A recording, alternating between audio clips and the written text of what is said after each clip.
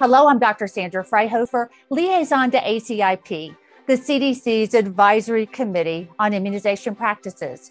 Welcome to the American College of Physicians 2022 Adult Immunization Video Series. The topic, new pneumococcal vaccination recommendations for 2022. Pneumococcal disease has serious consequences. It's the most common cause of bacterial pneumonia. In 2017, more than 100,000 adults 19 and older were hospitalized with pneumococcal pneumonia. Non-bacteremic pneumonia is classified as non-invasive disease. Invasive pneumococcal disease, IPD, is even worse and includes meningitis, bacteremia, and bacteremic pneumonia. In 2019, there were an estimated 30,000 IPD cases and 3,000 IPD deaths. Risk of pneumococcal disease increases with age. Risk is highest in those 65 and older, as well as in younger adults with chronic medical and immunocompromising conditions. It hits these risk groups hard.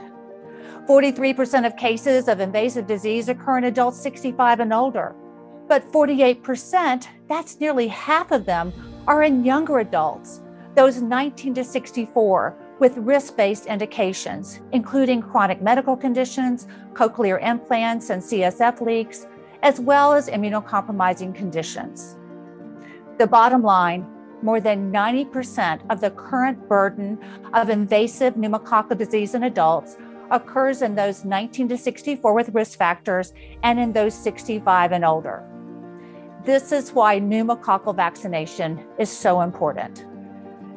ACIP has now updated who needs which pneumococcal vaccine and when. The old pneumococcal vaccination recommendation was cumbersome and complicated. Different combinations of PPSV23 with and without PCV13 at various intervals and different numbers of PPSV23 doses according to age and risk groups, along with shared clinical decision-making for some. The end result was confusion and often a conundrum as to what to recommend and when. Out with the old and in with the new, sort of. PPSV23 remains, but PCV13 is out. Two new vaccines, PCV15 and PCV20, are in. This new pneumococcal vaccination recommendation is somewhat more simplified with two options to choose from. A two-vaccine combo of conjugate PCV, brand name Vaxneuvance, followed by the already familiar PPSV23 polysaccharide vaccine, brand name Pneumovax, or a single dose of the new PCV20, brand name Prevnar. So what's the difference between these vaccines other than just the number of pneumococcal strains covered? Vaccine composition for one, and it matters. It determines immune mechanism and immunologic memory. PPSV23 is a pneumococcal polysaccharide vaccine. It's made from capsular polysaccharide antigens only. PPSV23 is T-cell independent. It does not produce memory B cells. The other three vaccines are conjugate vaccines, PCV. All three of them contain capsular polysaccharides, which are then conjugated to a protein carrier, a non-toxic diphtheria protein called CRM197. PCV mechanism is T-cell dependent and does produce memory B cells, so it induces greater immune memory. Differences in valency include additions and omission. The new PCV versions augment coverage of the lower valent versions. PCV13 covers 13 strains. PCV15 adds on protections from 2 additional serotypes. PCV20 expands protection to 5 more. Now let's compare that to coverage from PPSV23. PPSV23 includes protection from serotypes covered by PCV20 with one exception, type 6A. It also covers 4 additional serotypes not included in PCV20. Here's some background on why there are 2 choices as recommendation options. ACIP looks at available data.